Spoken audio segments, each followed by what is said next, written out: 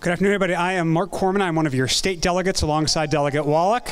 And this is why I love coming to Somerset. I also love coming to Somerset because you always welcome me every year, as well as my son. This is, I believe, his 7th year reading a part of the Declaration of Independence. So thank you for welcoming us. As you're hearing in a lot of our comments, our politics can be, I'll say, difficult. National events can be challenging. So I just want to give you a piece of advice, if you don't mind a little Korman-splain. Turn off the cable news for a minute and think about the sweep of Maryland history. 4 Marylanders signed the Declaration of Independence. Let's see if I can do this without Congressman Raskin here. Thomas Stone, Charles Carroll, Samuel Chase, and William Paca. They were all white men who were slave owners and from slave-owning families.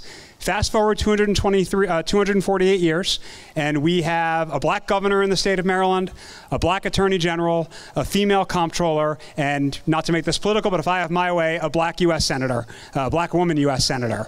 So it doesn't always feel that way, and we have an Indian American lieutenant governor. So it doesn't always feel that way, but there is progress, and things do improve over time.